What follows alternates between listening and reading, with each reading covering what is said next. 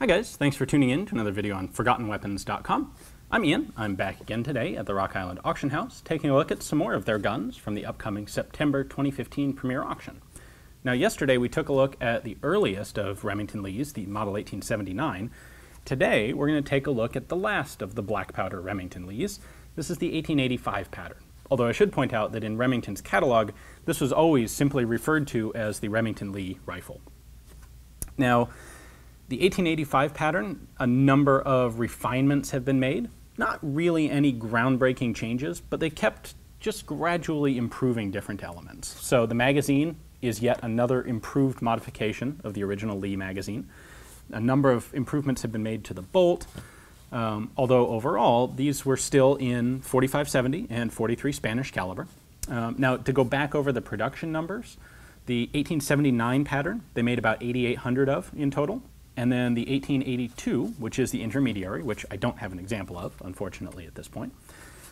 These were all numbered in the same serial number range. So the 1882s ran until about 41,000.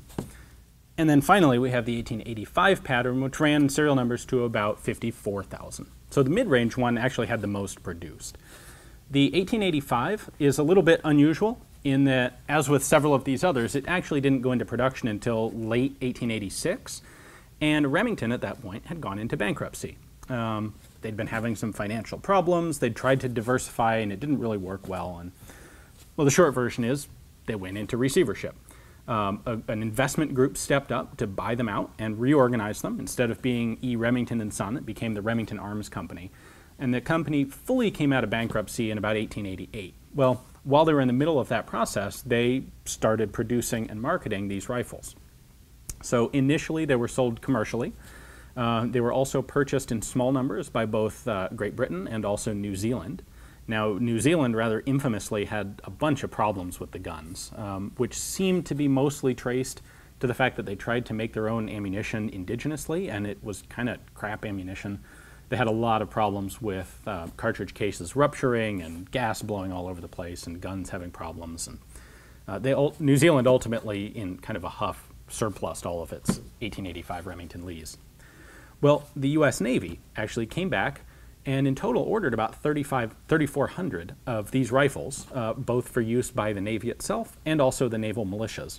This would prove to be the last magazine rifle that the Navy purchased prior to their adoption of a different James Paris Lee rifle, the Winchester Lee Navy 1895, which is a straight pull.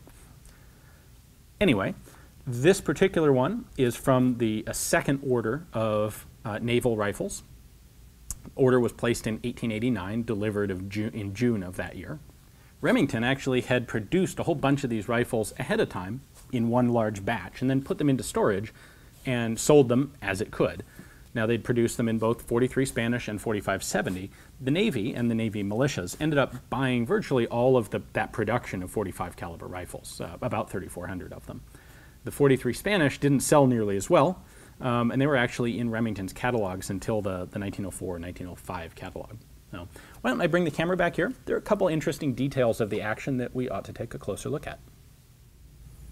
All right, so the 1885 Lee is still a cock-on closing action, like we will come to expect with, frankly, all of the British Lee Enfields.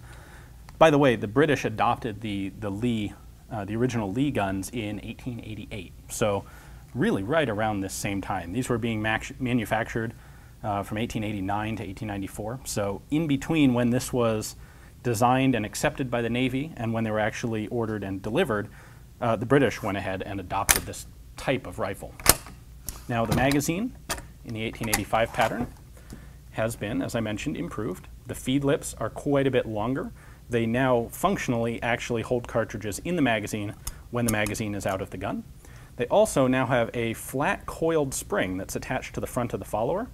Unfortunately, I can't easily disassemble this to show you that, but the upshot of it was that it provided a much smoother, more regular spring tension on the follower, which made for more reliable feeding.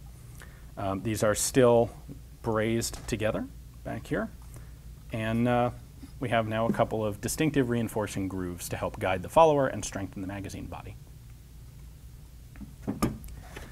One major change that has been made to the action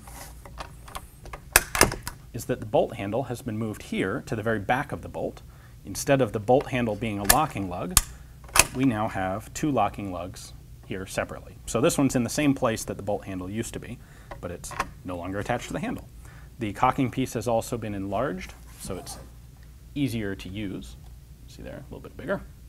Disassembly is done in the same way. You put a screwdriver into this little slot, pry forward to pull this spring off, and then the bolt head comes out separately, and the bolt body can come out the back of the magazine. As before, I'm a little paranoid about doing that to a rifle that I don't own here, so I will leave it to this rifle's buyer to experiment with pulling the bolt out. We do still have this spring-loaded blade here. That's to simplify single loading the gun, so you can drop a cartridge in one at a time. That was a common practice in this era. Well, thanks for watching, guys. I hope you've enjoyed the video. Hope you learned something about another progression of James Paris Lee's very many firearms designs.